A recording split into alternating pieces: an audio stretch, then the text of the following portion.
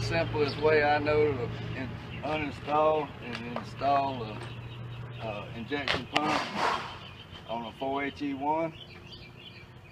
First thing I would do is remove the timing inspection bolt, which is in the side of the pump. You remove it, and then you come around, I'm out bouncing. You'll find a mark on the closest groove here to the timing marks on the front cover. You will turn the crankshaft until the mark comes around.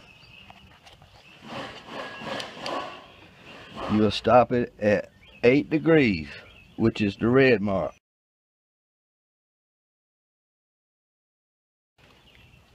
Once you stop it here at 8 degrees, come around, look through your inspection cover. You'll have a short mark, which is the 8 degree mark. It should line up with the hydraulic bouncer on 8 degrees.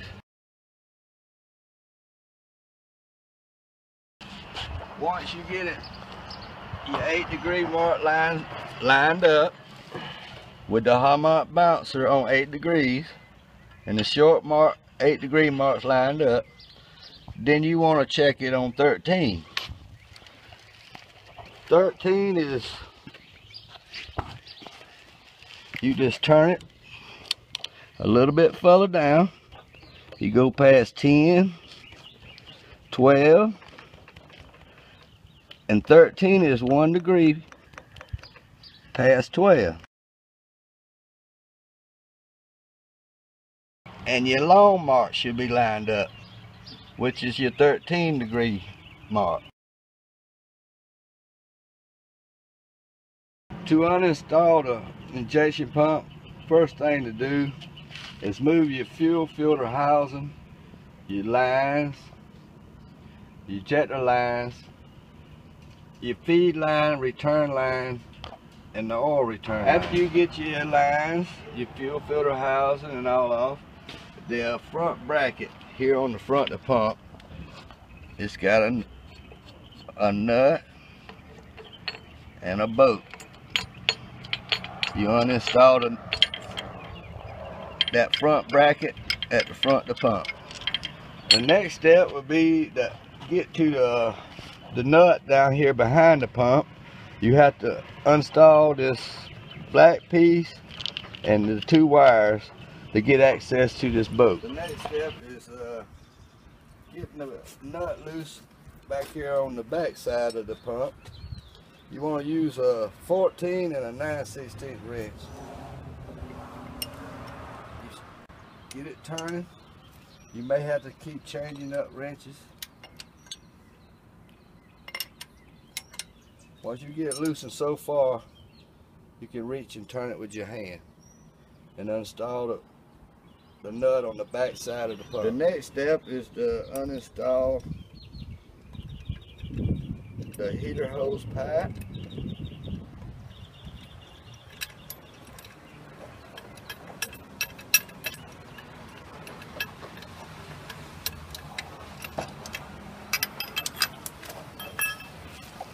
The air conditioner tensioner.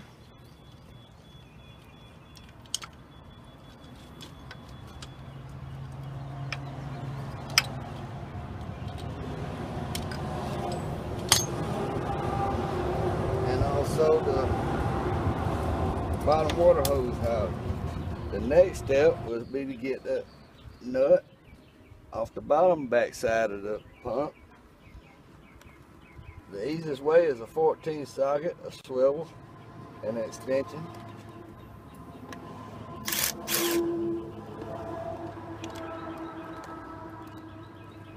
The next step is to get the 2 bottom as a nut and a 14 at the bottom of the pump. Use a 14 socket, swivel, and extension.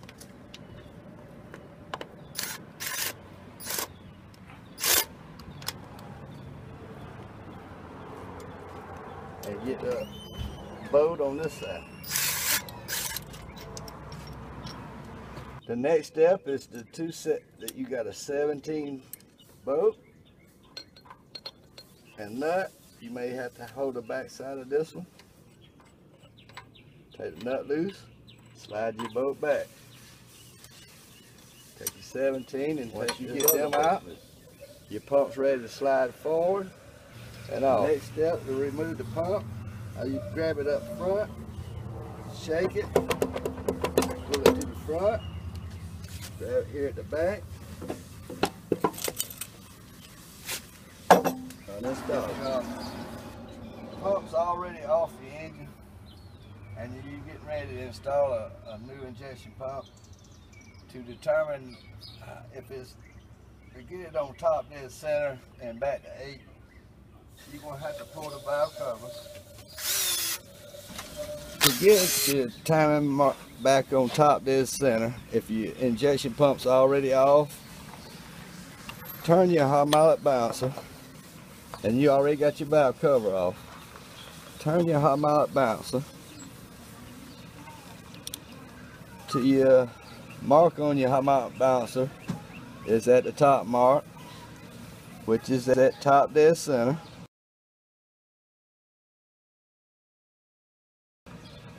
Once you determine that, come up to your cam and make sure you mark on your cams even with the surface of the head.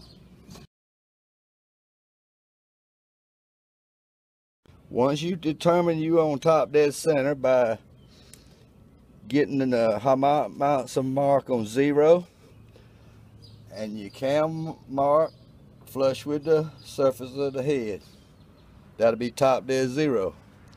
Then what you want to do is roll it on around to your 8-degree mark. Once you determine you on 8 degrees at your hydraulic bouncer, you want to turn this groove along here where you can get a screwdriver in here to move it.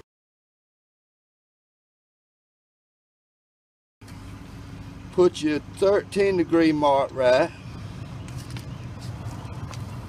I usually grab it right here and right in here. Get it started on your boat. Get you a screwdriver, stick it right in this slot. Your 13-degree mark should be lined up.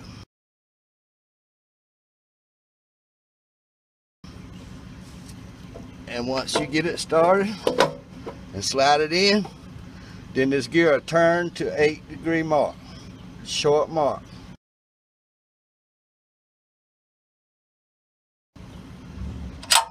Once you get it right, start your boats. Just snug them up good. Right before you get ready to tighten all of them, make sure your 8 short mark, the 8-degree mark's lined up. Your hydraulic bouncer's on 8 degrees. And when it's lined up perfectly, then you can tighten all your bolts. You get your injection pump started with the short line lined up, which is the 8-degree mark, and your 8-degree marks lined up here.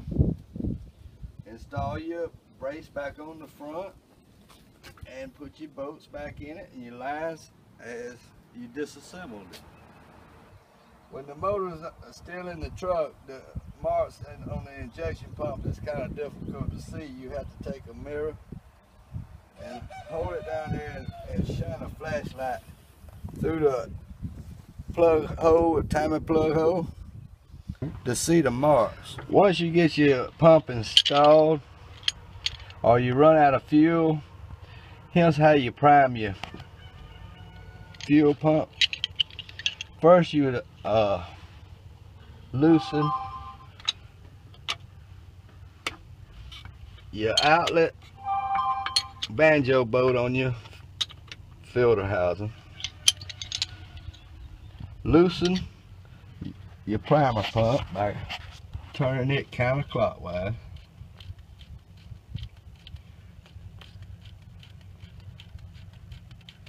It'll come up. Pump it till you got nothing but fuel coming out. No air. You don't see no air. Once you have just fuel, you tighten it back. Snug it up good. Then you'll see a bleeder bolt down here on your pump. It's a 13 wrench, a socket. Loosen it. Pump your bubble till you see just pure fuel coming out and no air. Once you got just pure fuel, snug it back.